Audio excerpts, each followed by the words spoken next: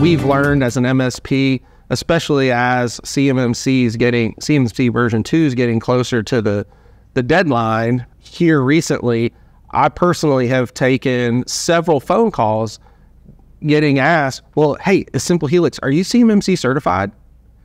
Well, the final rule isn't actually published yet. So no, I haven't gotten certified, but it's one of the things that we've seen a lot of defense contractors coming and asking, because in this new version 2.0 that is about to come out, it is important for your external service providers to also be at the same level of CMMC that the government contractors needs to be at. But it's been really interesting to see a lot of folks go, hey, I need my MSP to be certified today. And it's like, well, kind of getting the cart in front of the horse a little bit. So, we at Simple Helix, we've had to put some documentation together that says, no, we absolutely will get audited after final rule gets published.